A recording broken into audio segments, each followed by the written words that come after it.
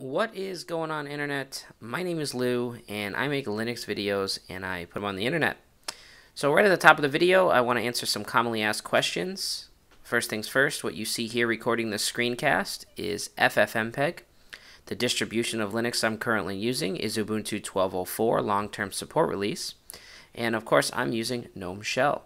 Now, this is actually a custom installation of an Ubuntu GNOME Remix, where I've removed all of Unity and I'm running straight GNOME on top of Ubuntu. If you'd like to find out how to do that, I actually just made a video covering that topic, so you can go to my recently uploaded videos and check out on how to do that. So today's video is going to be covering a very popular topic, and that is how I record my screencasts. So basically how I record these screencasts is very simple. I use a library called FFmpeg. It is the most consistent, highest quality way I've found to record my desktop here in Linux. There's a lot of other choices out there. For instance, you have things like Record My Desktop, which worked really well for me in Ubuntu 10.04, but since 10.04 it has worked terribly. The video and audio is commonly out of sync. A lot of bugs in that particular package. Just don't even want to mess with it. Then there was also Kazam that I was using for a while. Once again, I found that it would be very inconsistent. Some videos it would record very well. Video and audio would be, in sync. Half the time, you get a couple minutes into the video and all of a sudden the audio falls out of sync with the video.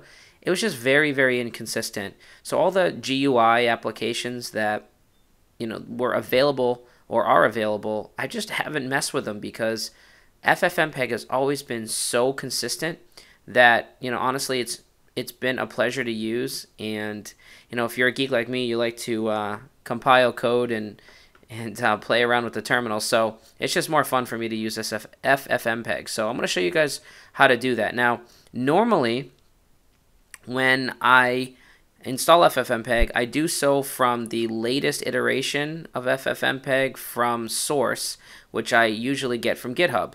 So to accomplish what you see going on over here, if you come to my blog, now if you check the video description below, you'll see a link to my blog. Usually if I make a video, if it has to do with any type of terminal commands, I will make a step-by-step instructional write-up and put it as a blog post so you guys can just copy and paste right out of the blog. Now, this is very, very simple to do. So all you've got to do here is follow these instructions. Again, I'll put a link in the video description below. Install some packages, and then we're going to be cloning x264, libvpx, and FFmpeg's GitHub to get the very latest iterations of these particular libraries. So it's very, very simple. Literally copy and paste these things one at a time into your terminal and just hit enter. Now, compilation time is going to depend on your hardware that you're running. And so, give it a little time. X264 and libvpx actually compile very quickly. FFmpeg may take you a little while, but, just be patient. Copy and paste everything I have right here into your terminal, and that will bring down the latest code for all of these from GitHub, and then it will also compile and then install them for you on your system. Now, I will say this: you could technically keep the source code for all three of these on your system. Every once in a while, you could check GitHub for any latest addition to that code, and then recompile and install more updated versions. I will say this, however: if the iteration that you install is working fine, I wouldn't mess with it. Honestly, it's not worth it unless they add some type of new feature or what have you. But for all intents and purposes, as of today, which is Sunday, October 28th, the particular versions of all three of these work flawlessly for me. And I also use this FFmpeg to extract audio out of video files, which again, I've done a video on. So if you're interested in that, check my recently uploaded videos. So once these are installed, at that point, you can do a couple of different things. You can get the bit of code, and I'll show you what that looks like. We are going to copy this into my home directory. So this is what the code looks like for my screencast, okay? Now you'll notice right in this section right here, this is where your screen resolution goes. So all you've got to change in this whole thing right here is your screen resolution. So mine's 1920 by 1080. I've got a 27-inch LED monitor. That's my resolution. So all you've got to do is input your resolution right here. Okay, leave the rest of this the exact same. All right, now you can do one of two things. You can simply copy and then paste this into a terminal window and hit enter. Okay, so if you want to record your desktop, then you're going to want to make sure that you just copy and paste that, hit enter, and it'll run.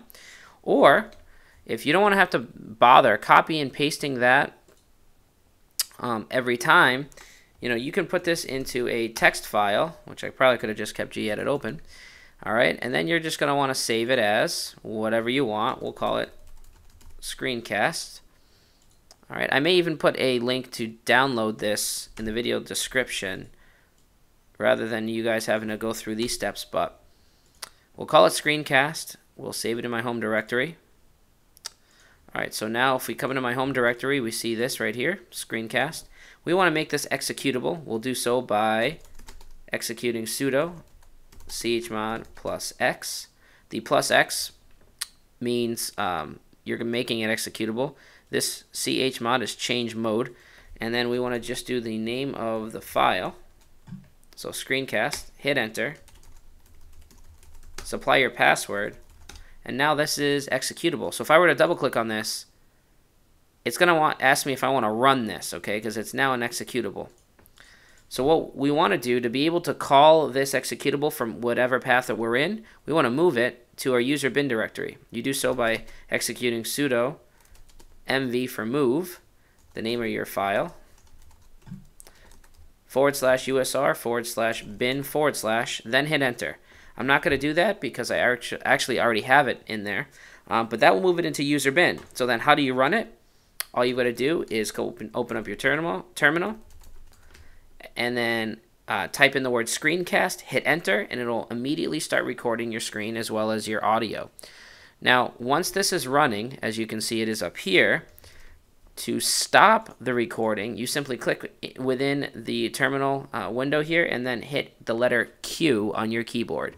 That will end the recording. Now, I also thought I'd show you guys what I do once I get that recording. Now, this is going to save it into an MKV container. I found that when you're uploading to YouTube with an MKV, it'll upload fine. Most of the time it'll process okay, but then what will end up happening is you'll have no audio on your video, or you'll have audio but no video.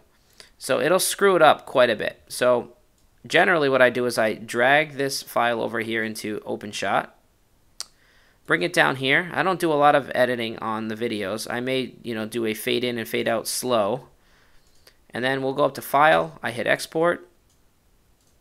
For profile, I choose Web. Target, I choose YouTube HD. And then quality is usually high. You come over here to Profile.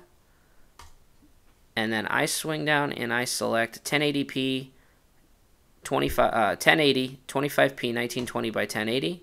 And then I hit Export. What this is going to do is it's going to put it into a MP4 container, all right, in a very high quality. This will process once it gets uploaded to YouTube very, very quickly because it's a web compatible format, and then you've got a nice high quality HD video. So that's pretty much my whole process, guys. Hopefully that helped. I get that question very, very frequently. This compilation of FFmpeg and libvpx and x264 is confirmed to be the proper process on Ubuntu 12.04. I can't guarantee if you're using any other version of Ubuntu that this is going to work. However, again, you will see a link to my blog in the video description below, and you'll also find a download link for the code that I use for my screencasts. So again, you can alter them for your particular screen resolution, and you guys should be up and running with high definition screencasts. So hopefully that helped. If so, guys, it helps me if you give me a like. It helps get my videos a little bit more noticed. If people watch these and they appreciate the content, that's what really keeps me motivated to make them. And your likes tell me that you enjoy the video and the content. So Again, I appreciate all the support you guys give me. Feel free to ask any questions about this in the video description below, and I'll do my best to get back to you guys. So hopefully you are all doing well, and until next time, I will see you guys later.